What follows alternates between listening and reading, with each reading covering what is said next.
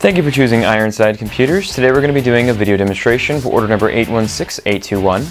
We're going to be shipping this computer shortly, but before we do, we're going to be showing you the internals of your computer and that each part is new and undamaged. And we're going to be running a quick stress test to show your computer is fully operational. Taking a look at the outside of your computer, for your case you selected the NZXT H440 in white. Now we're going to boot the computer up and then take a better look inside to show you the parts that you ordered.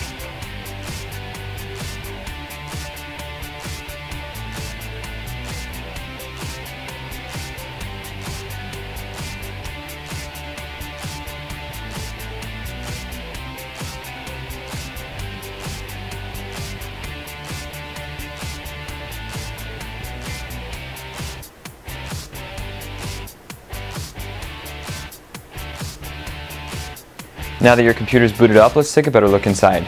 Taking a look inside your computer, first thing you'll notice is your Asetek 570LX liquid cooling unit that is cooling an AMD FX-9370 processor. Beside that, you have 32 GB of Corsair Vengeance RAM that is being cooled by a Black Kingston HyperX memory cooler. For your graphics card, you selected the Nvidia Geforce GTX 970. Now your components have been installed on an ASUS M5A97LE motherboard. For cable sleeving in this system, you selected individually sleeved white cables. And for networking, you selected a 1300 megabits per second network adapter. Powering your system is a 1000 watt power supply.